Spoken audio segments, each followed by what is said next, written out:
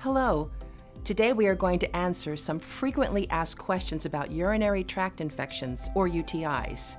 UTIs cause more than 8 million visits to healthcare providers each year. About 1 in 2 women and 3 in 25 men will have symptoms of at least one UTI in their lifetime. What is a UTI? A urinary tract infection happens when bacteria grows in your urinary tract, which includes your kidneys, bladder, and urethra. Bacteria may get into the urine from the urethra and travel into the bladder.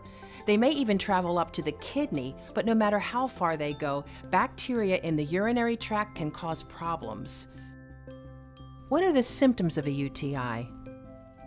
Symptoms of a UTI are different for everyone, but can include burning or pain with urination, frequent urination, lower back pain, cloudy or smelly urine, pelvic pain or pressure, and fever.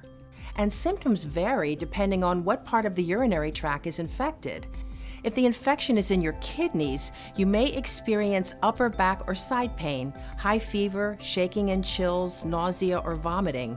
If it's in your bladder, you may feel pelvic pressure, lower abdominal discomfort, frequent painful urination, or blood in urine. If the infection is in your urethra, you may have burning with urination, discharge, and post-void urethral discomfort. Why are UTIs more common in women? Just as some people are more prone to colds, some people are more prone to UTIs.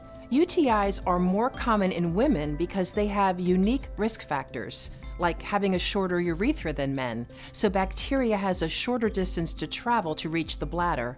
And certain birth control methods that women may use, and menopause, can also cause UTIs in women. Also, women are more prone to lower urinary tract infections due to anatomical differences, because the rectal area, which can be a reservoir for bacteria, is in close proximity to the vaginal urethra area. How are UTIs treated? A UTI can usually be treated with a short course of antibiotics.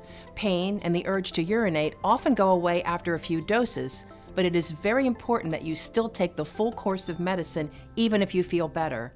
Unless UTIs are fully treated, they can often return. How can I prevent UTIs? There are a few steps you can take to avoid getting urinary tract infections. Drink plenty of liquids, especially water. Empty your bladder soon after intercourse. Don't hold your urine for too long. And for women, avoid potentially irritating feminine products. Wipe from front to back. Choose a different contraception method because diaphragms and spermicide can lead to more UTIs. So there you have it, all of the basic information about urinary tract infections. If you have more questions about UTIs, visit our website at urologyhealth.org. And if you think you may have a UTI, call your doctor right away, because if left untreated, UTIs can become serious.